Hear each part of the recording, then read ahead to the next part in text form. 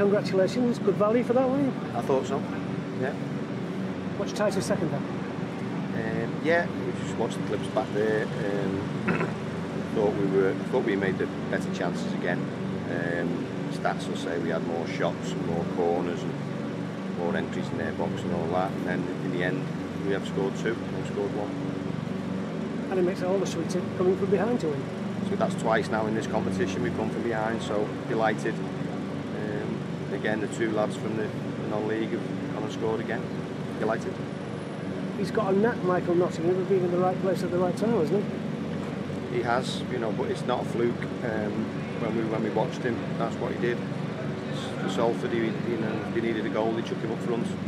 I think he scored, not last season, the one season before, he scored 11 and had 14 assists, and you know, he's moved up a few leagues now, and he seems to be doing that as well. You know, his throw-in as well as a weapon.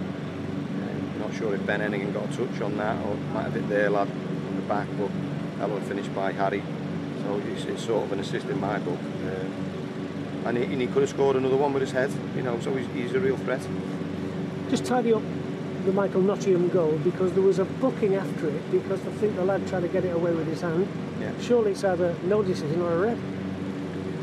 Well, there's a couple of strange decisions tonight, I thought, you know, and we probably need to get the referees in to fill us in. We haven't been able to do that yet with us, you know, the training base not being at Blumenfield and stuff like that. So a couple of strange decisions, but I'm told that's the letter of the law.